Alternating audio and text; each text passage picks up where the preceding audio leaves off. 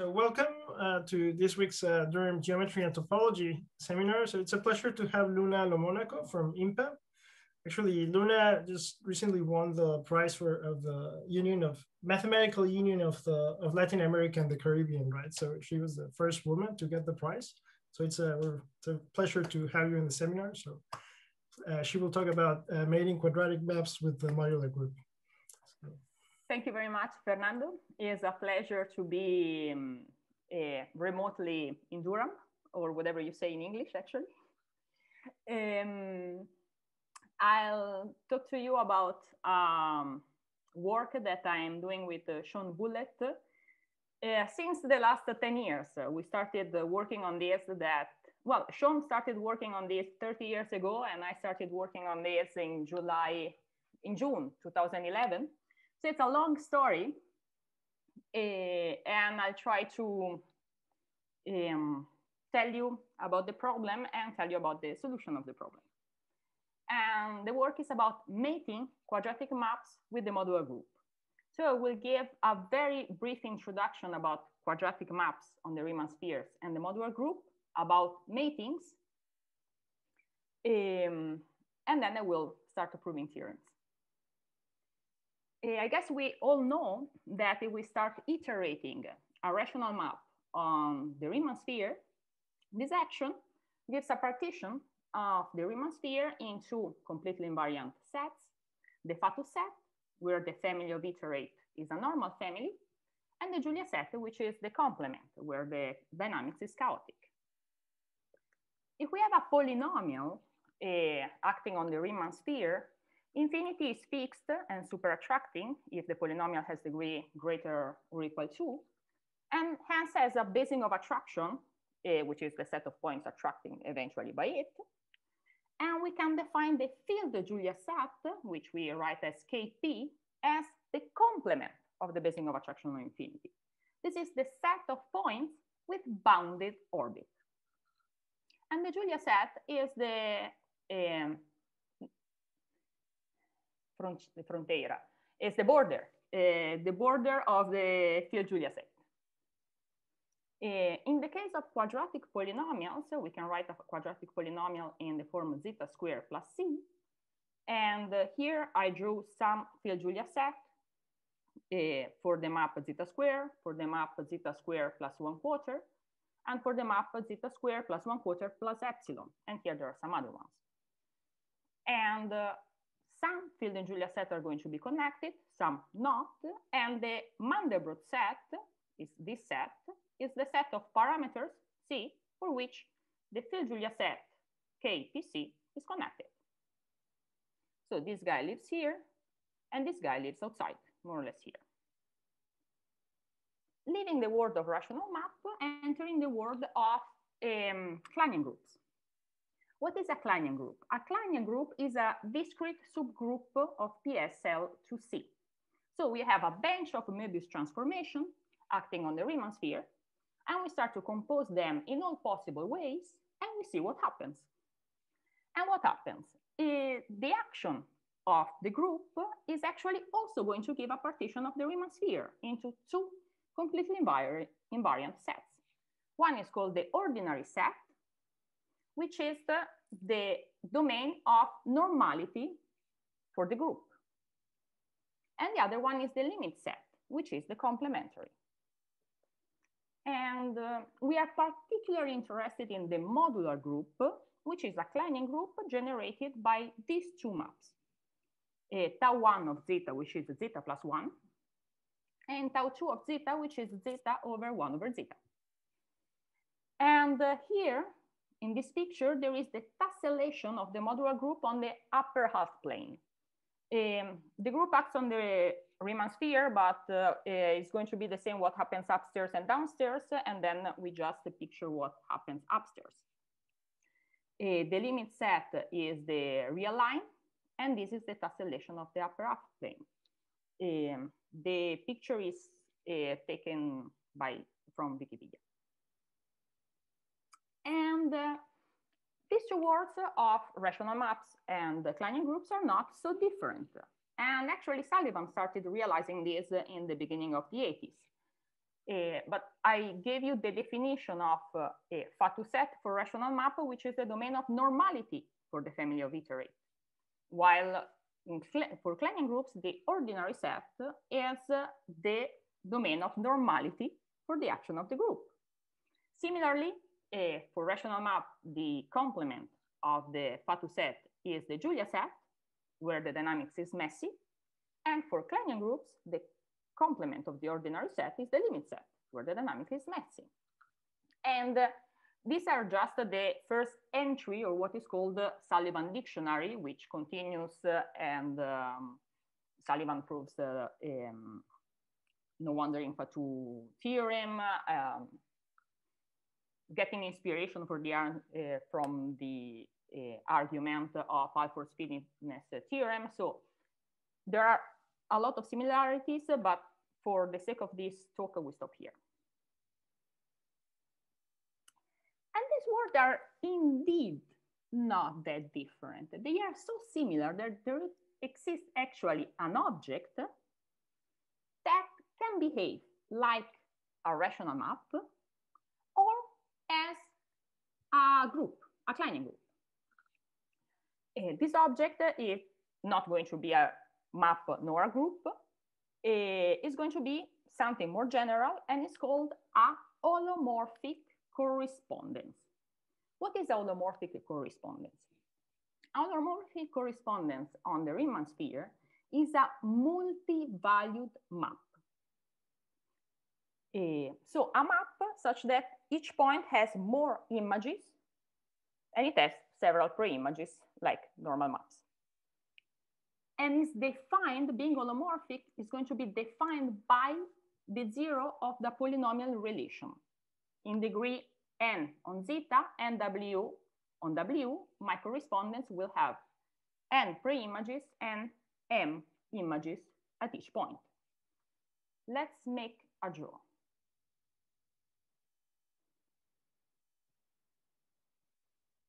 So we take, for the sake of this talk, we are just interested in correspondences 2, 2. Each point of the Riemann sphere has 2 pre-images and 2 images. And they are defined by the zero of a polynomial of degree 2 in zeta and 2 in w. So we take a polynomial which has degree 2 in zeta and 2 in w, and we take the zeros. This is going to be a Riemann surface in C2 that we called S.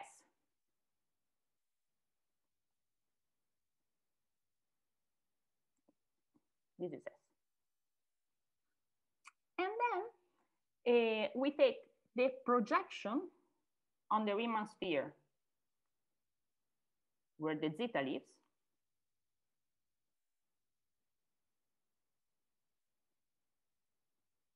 And the projection on the Riemann sphere where W lives.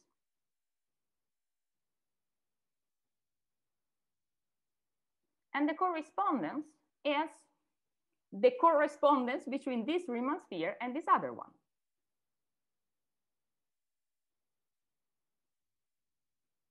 So each point here, for each point here, when we go back up, for each zeta, there are 2 W that are going to kill our polynomial, right? And these are going to be my images. On the other hand, for each W, I have 2 zeta that kill my polynomial. And these are my pre-images. So each point has 2 pre-images and each point has 2 images. And we are going to iterate this object. It's going to be a mess.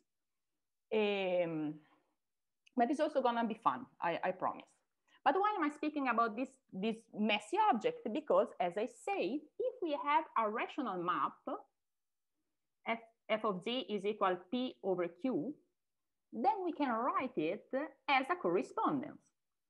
We take as a polynomial p zeta w, w q of zeta minus p of zeta. Each zeta has 1 image w, each w has n pre-images zetas. And this is a correspondence n to 1 pretty trivial correspondence, but still it's a correspondence. If we have a Kleinian group with the generators, the gamma jota written AJZ plus BJ over CJZ plus DJ, we can write it also as a correspondence, taking as polynomial, well, the product of WC J zeta plus DJ minus AJ zeta plus BJ. So we can write both a polynomial and a rational map as a correspondence. Question: can a correspondence behave both as a map and a group at the same time? At the same time. It can be a map, it can be a group, it can be both.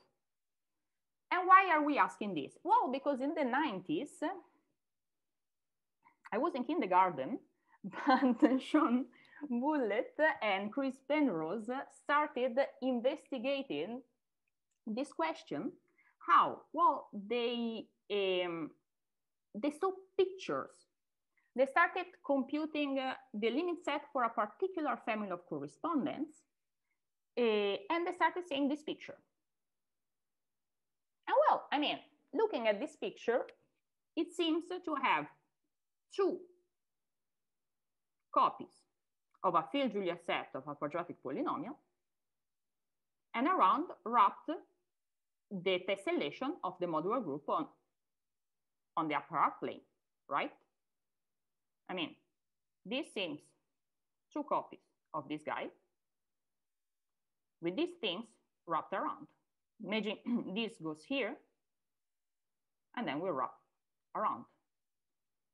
This is what it looks like. So they started wondering, can a correspondence behave as a map and a group at the same time? In mathematical terms, you say, can we mate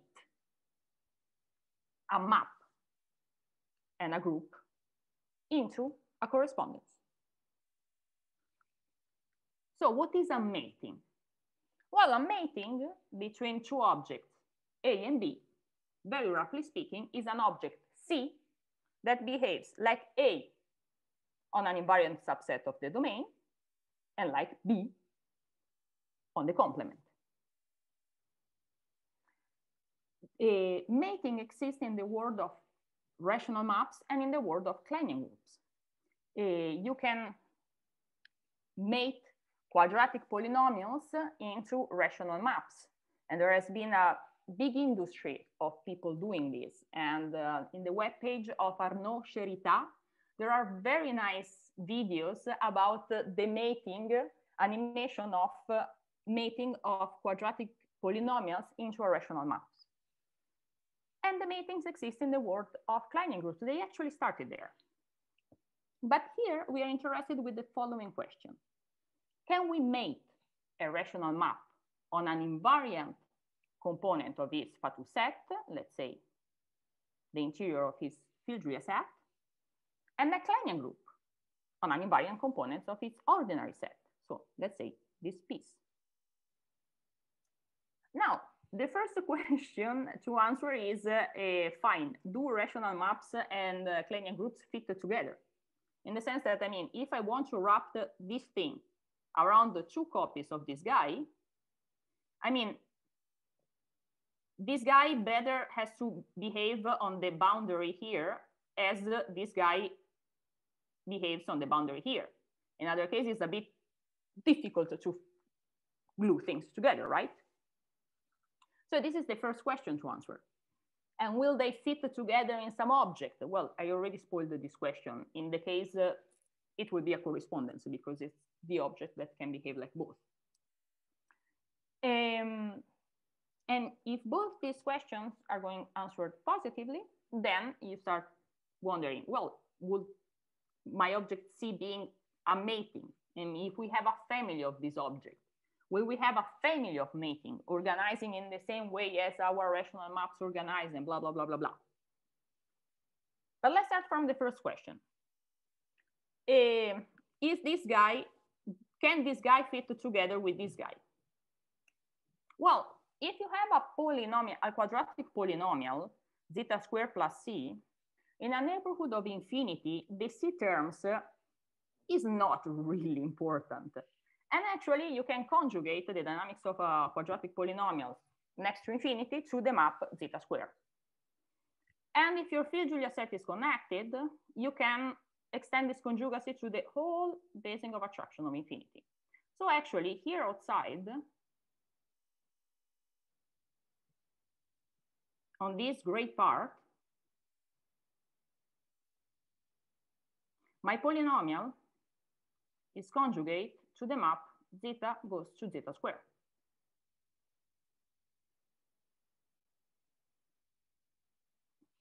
And you can prove that if your polynomial has a Julia set which is locally connected, you can extend this conjugacy till the boundary.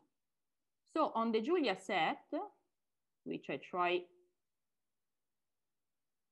which is this part, okay, I stop here because I'm terrible at doing it, but your map is semi-conjugated to zeta goes to zeta.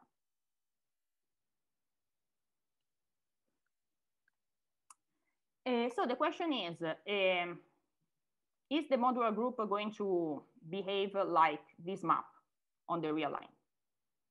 And yes, this is what Sean and Chris figured out in the early 90s. There exists a map, which is the Minkowski map, which is a homeomorphism between, which sends a real number written in continuous fraction expansion to his binary, to a real number between 0 and 1 written in binary. And if x is written like x0 plus 1 over x1 plus 1 over blah, blah, your image by the Minkowski map will be 0, x naught time of 1, x1 times of naught, x2 times of 1, and blah, blah, blah. And why am I telling you this? Because this map is the map we need, because it conjugates the action of the generators of the modular group on the negative real line with the map zeta goes to zeta.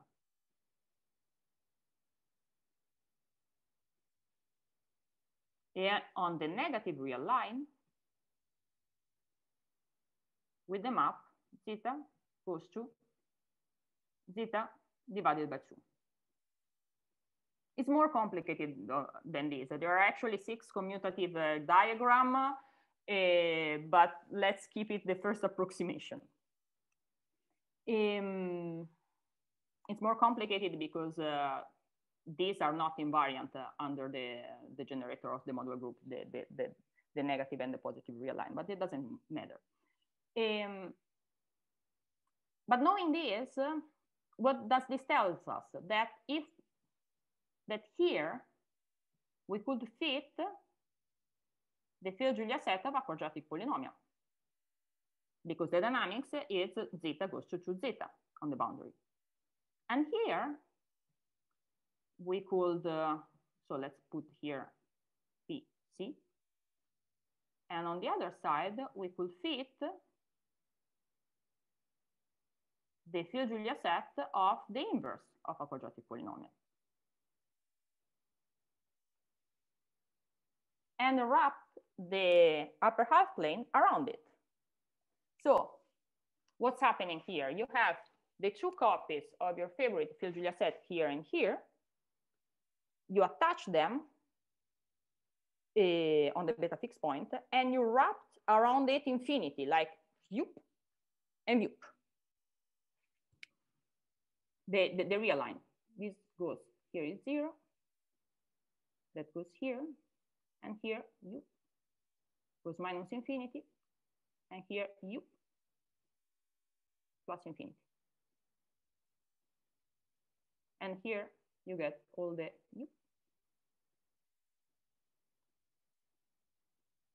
What am I saying here? I'm saying that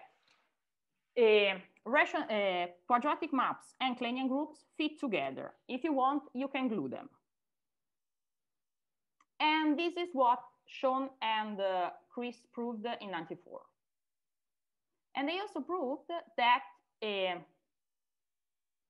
matings between quadratic maps and the modular group lie in this family of correspondences.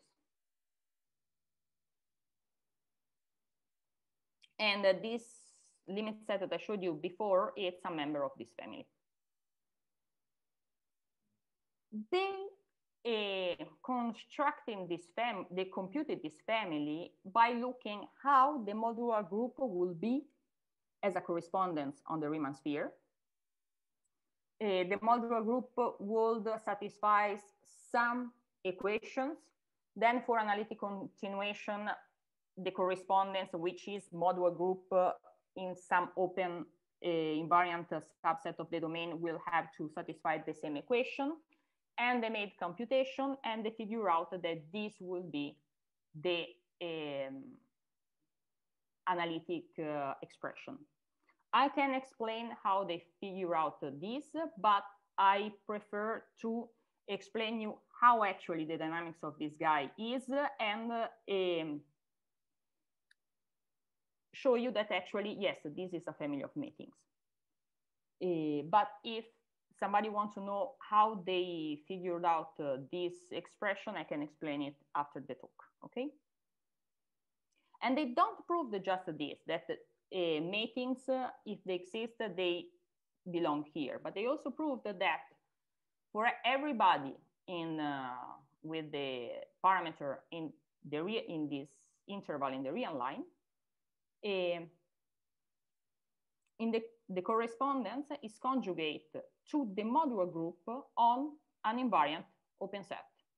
So this thing outside that it looks like the tessellation of the modular group is actually conjugated to the tessellation of the modular group. They didn't manage to prove that here you have a quadratic polynomial and here you have the inverse.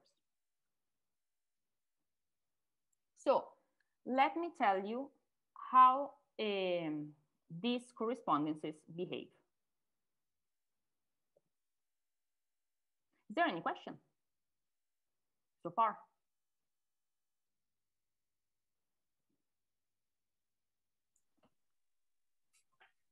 Okay. So this in red, this line is the imaginary axis. This is 0. And the right half plane, if we restrict our correspondence to the right half plane, our correspondence sends the right half plane inside itself as a 1-to-2 map.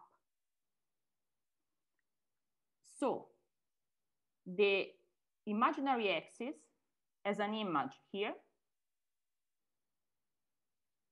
and another image here. So all this part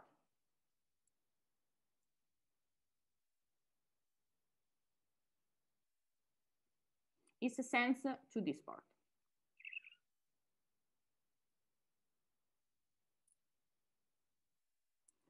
On the other hand, there is the correspondence sense this, the left half plane. Okay, the correspondence is conjugate to its inverse by the map zeta goes to minus zeta between here and here. Why? Because when they constructed it, they figured out that then the modular group would be something similar, and actually you can decompose your correspondence as a delete covering correspondence composed to an involution. So your correspondence sends the left half plane inside itself, 1 to 2, and it has pre-image of the right half plane here inside 1 to 2, which means that the correspondence restricted here on this part behaves, just this part, behaves as a 2 to 1 map. It sends this line to this line, and this line again to this line. So this thing inside, 2 to 1 to everything here outside. By construction, this is going to be a parabolic fixed point. Well, you can make a computation. This thing is a parabolic fixed point, which has pre-image itself and this point, as this line is sent through all the imaginary axis, and this line, this is the pre-image of the fixed point, this is fixed, it sends to all of this. So our correspondence restricted to this cardioid shape part behaves as a 2 to 1 map. And you can define the limit set in the following way. You can define here a backward limit set. You take the intersection of all the pre-images of the left half plane. And you can define on this side the forward limit set by taking the intersection of the images of your correspondences on the right half plane. Sorry, one question. Just the origin has only one image.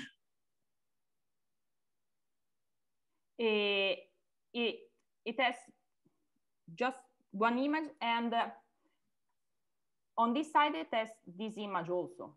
It has itself as an image and this point, because here is the pre-image, and this is the pre-image, and this is the image, and this is the other image. So you just call it fixed point because it also contains itself in the image. Yes, yeah. yes. It's a fixed point for a branch. It's not a fixed point absolute, in the sense that, I mean, for the branch that fixes this side is a fixed point. Thanks for the question. Sorry. Yeah, guys, I'm sorry. I told you that these guys are messy. I spent 10 years of my life to try to understand them. I know that they are complicated. But yeah, the other image is this one, as this line is sent here and here. Okay, so this is the forward limit set, this is the backward limit set, and since the involution conjugates the correspondence here with the inverse of the correspondence here, the dynamics here is conjugate by zeta minus zeta to the dynamics of the inverse here. And the connectedness locus for this family, this is the set of parameters for which the limit set is connected, is this object. And we call him M gamma, the modular Mandelbrot set. And here there are limit set for various guys here. This that I showed you before lives here. This one lives here. This one lives here. This one lives here. Well, and here there are others. So, looking at this picture, one conjectures, well, Sean and Chris conjectured that this family contains mating between the modular group and every quadratic polynomial with connected Julia set. And not just this, but the connectedness locus is homeomorphic to the Mandelbrot set. And I didn't write it here, but when they write homeomorphic, they mean dynamically homeomorphic. If this point is set to this point, then this is a mating between this guy and the modular group. This is what they want. because this is what it looks like. Look at the pictures. Looks like Julia sets moving in the Mandelbrot set, basically, with the modular group outside.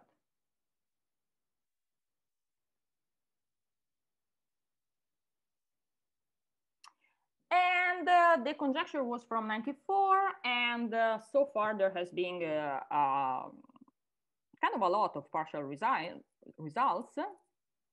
And they managed to prove that there exists a mating between quadratic polynomials and the modular group for a lot of quadratic polynomials.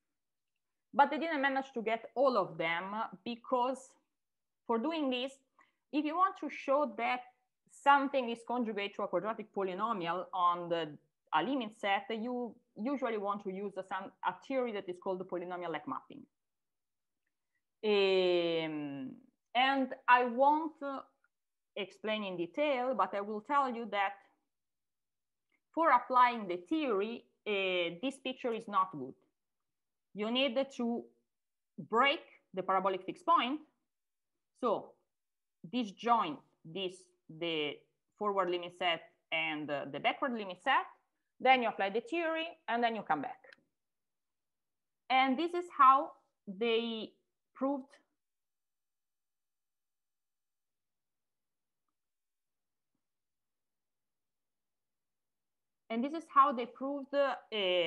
these theorems. So for proving these theorems, they come to they look at the correspondence, they perturb the correspondence, they apply a theory that is called polynomial-like mapping, and they try to come back. You can do it, but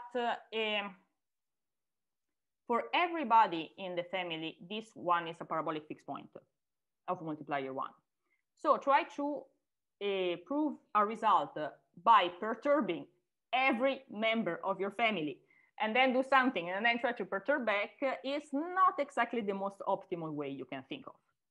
And this also suggests that maybe the description of these guys in terms of polynomial is not optimal. Maybe these guys are matings, but between quadratic maps with a parabolic fixed point and the modular group. And then you start wondering, do we have a family of maps, quadratic rational maps with a parabolic fixed point? Yes, we do. Is the family per 1, 1. The family per 1, 1 is the family of maps of the forms zeta plus 1 over zeta plus a with a complex number. For every a, infinity is fixed and parabolic. Hence, it has a basing of attraction of infinity, which is a parabolic basing, but it's still a basing. And then you can define a field-Julia set in the same fashion as for polynomial, as the set of points that do not go to infinity. Just now, infinity is parabolic instead of super attracting, but it's the same definition. And here I pictured the field-Julia set for some PA. This is for a equals 0. This is for a equal -1, I guess. He lives here. And this is the connectedness locus for the family. Actually, I'm lying, because this is a modular space, because PA is holomorphically conjugate from P minus A. And so here there are equivalence classes and not maps. But another thing, you can wonder, do they fit with the modular group on the boundary of the Julia set? And yes, because I proved in my PhD thesis that on the basing of attraction of infinity, they are conformally conjugated to this map, and this map is topologically conjugate to zeta square on the circle. So the construction that Sean and Chris did are still valid if we use this map. And this is the connectedness locus, which is actually homeomorphic to the Mandelbrot set by a result of Carsten Petersen and Pascal Hoche that is still manuscript.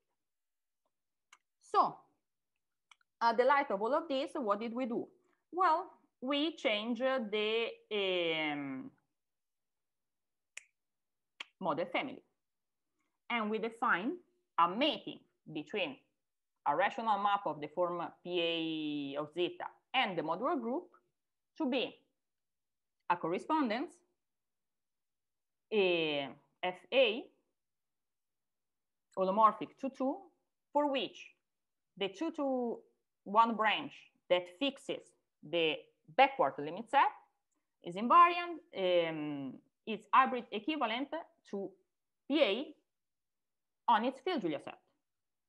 And when restricted to the complement of the limit set, the map is conformally conjugate to the generator of the modular groups acting on the upper half plane.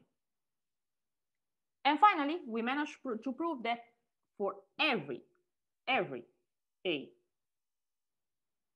in the modular Mandelbrot set, the correspondence is a mating between a rational map of PA and the modular group. Before telling you the strategy of the proof, I want to show you an illustration of the theorem. This is the modular Mandelbrot set. This is M1, the parabolic Mandelbrot set.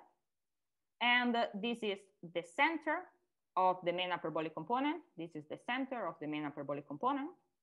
And we proved that here, actually restricted to a double pinched neighborhood of this, basically on this part, my correspondence is hybrid equivalent to this map here around.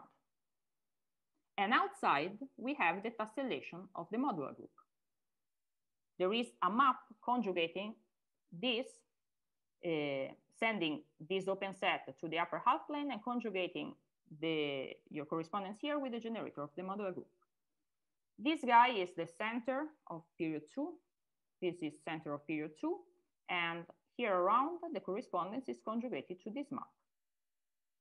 This is the center of period 3. This is the center of period 3. Same story. Okay. What's the strategy of the proof? Well, for proving that here the map is conjugate to a member of pair 1-1, we glue outside this guy, the backward limit set, the basing of attraction of infinity by quasi-conformal surgery.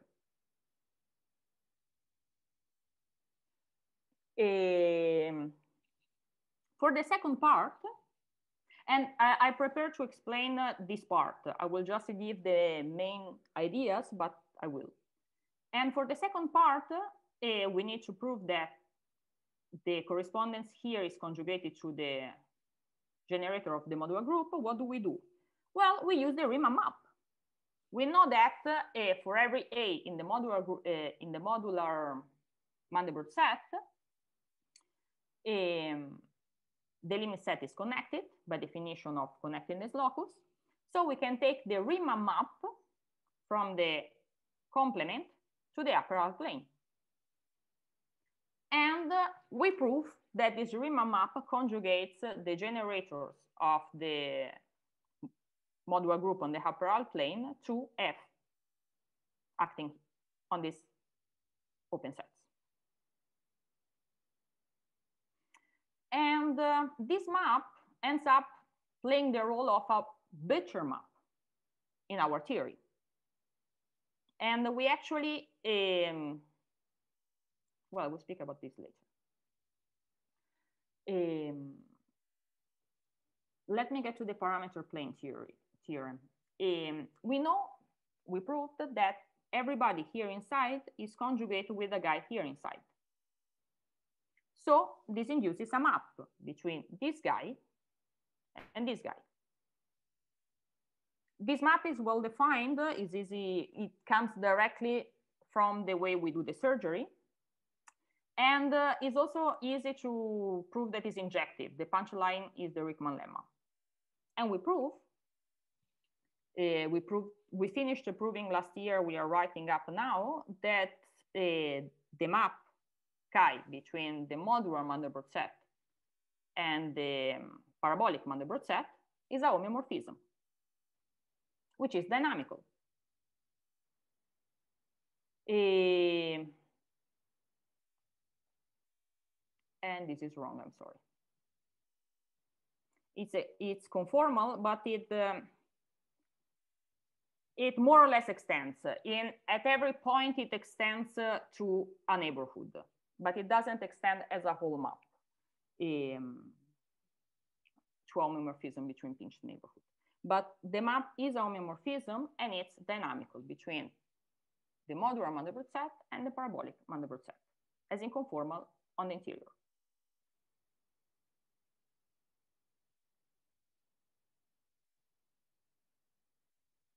So, how do we prove the theorem? I told you before that I proved in my thesis that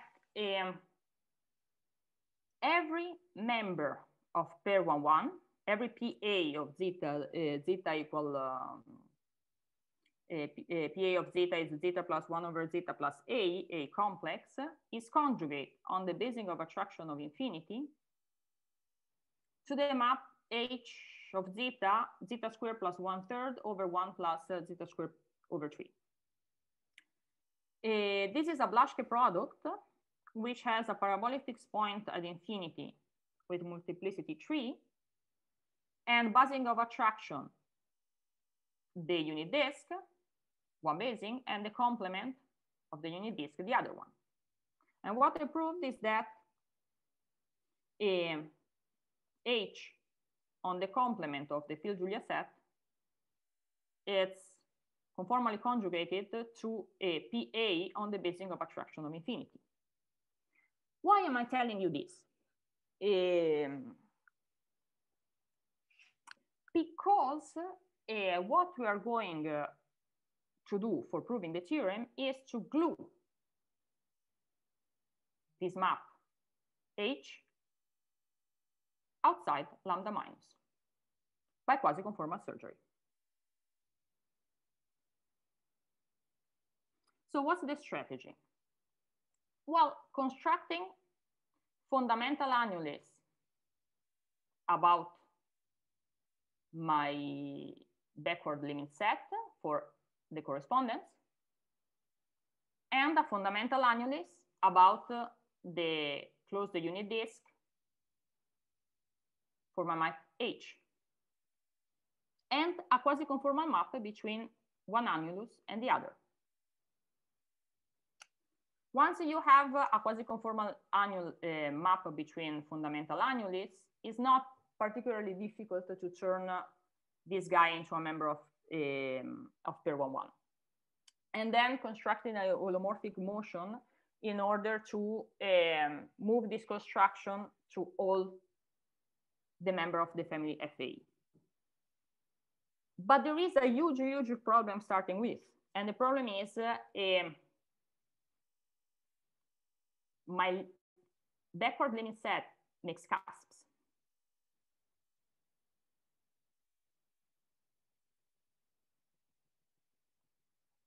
Here there is a cusp. And for every A in the family, here we're going to have a cusp. While here, in the outside of the unit disk, it's pretty smooth, so we don't have cusps.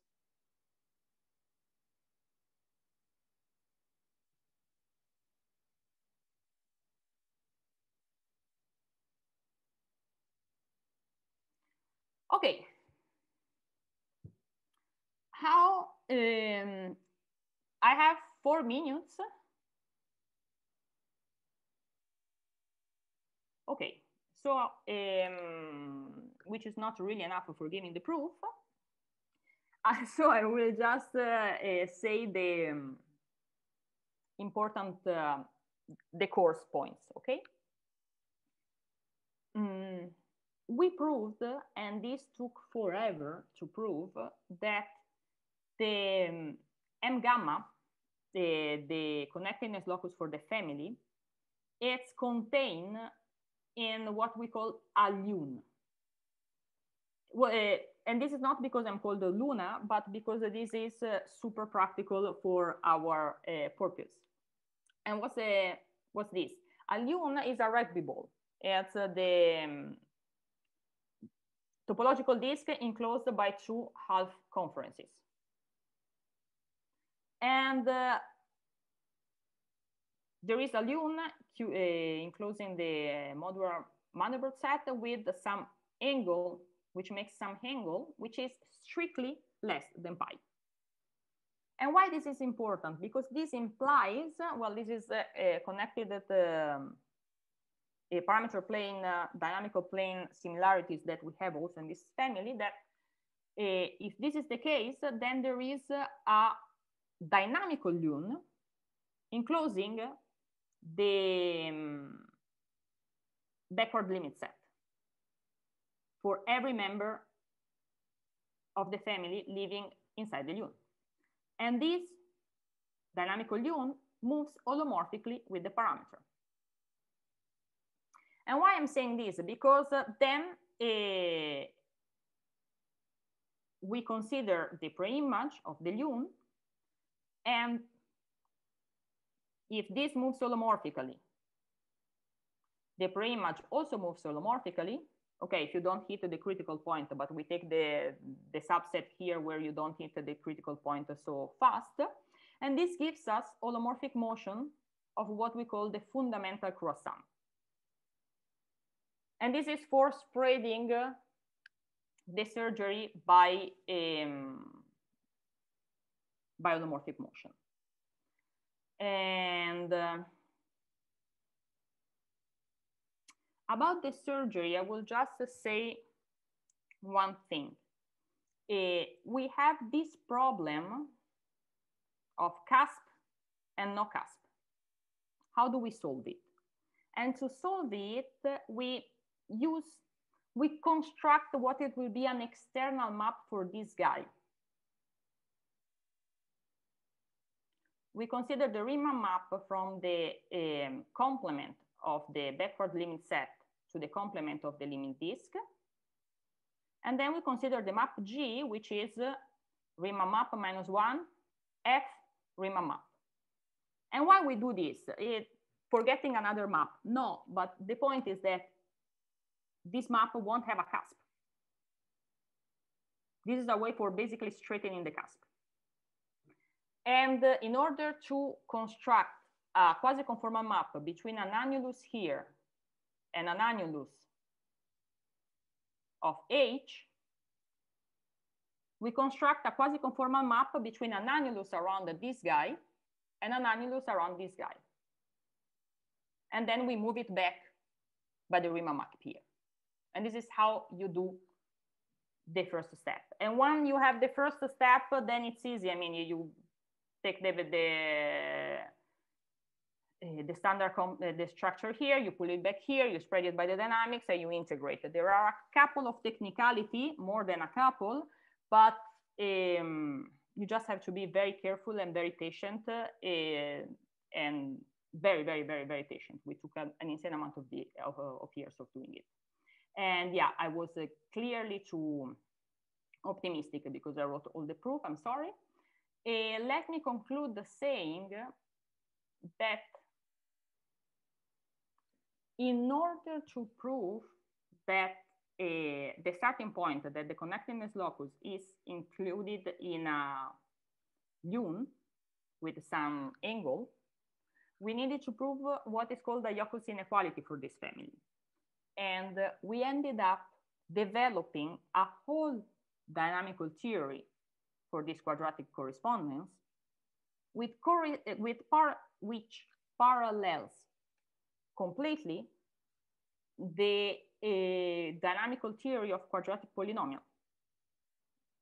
We have a Butcher map, like for the case of polynomial. Just for the case of polynomial, the Butcher map conjugates the action of the polynomial outside the field Julia set to the map zeta to the D. Here, we have our Butcher map that conjugates the action of the correspondence outside the limit set to the action of the generators on the upper half plane.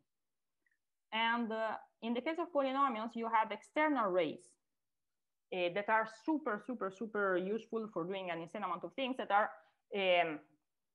you pull back the ray of constant argument by the Becher map.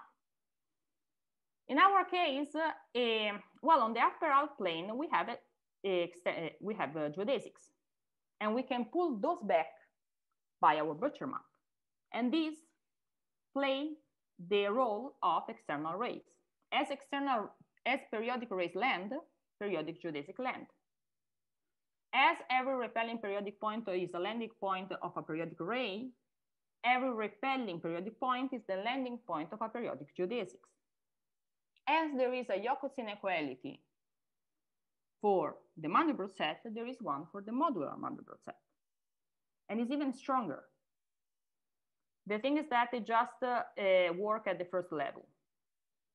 And the fact that it's stronger means that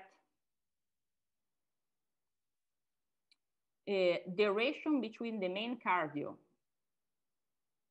the main hyperbolic component, and the components attached here is smaller than the ratio between the main component here and the component attached here.